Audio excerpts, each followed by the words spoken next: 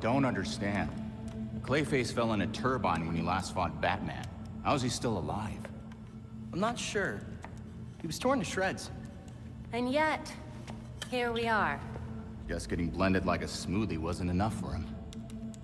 So, what do we learn about our new friend? Well, I've studied Clayface's DNA before, and this is unlike anything I've ever seen. The structure's constantly changing. It's like it can't reassemble itself.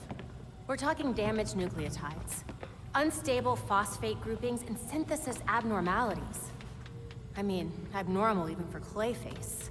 This sample seems especially disorganized, like it's trying to be 5 things at once. Oh, maybe it's because these pieces of him on their own aren't enough for him to stabilize into a singular conscious entity.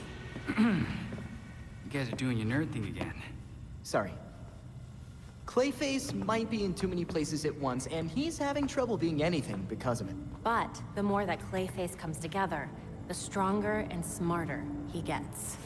We definitely do not want that. But what if he's already conscious? I mean, we can't just leave him like this. Putting him back together could endanger the whole city. We can't take that chance. Either way, it doesn't do us any good if we don't know where he is.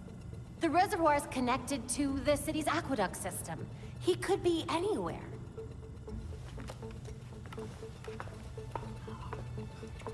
There are probably still bits of him in the water, too. It's nice knowing you, Jason.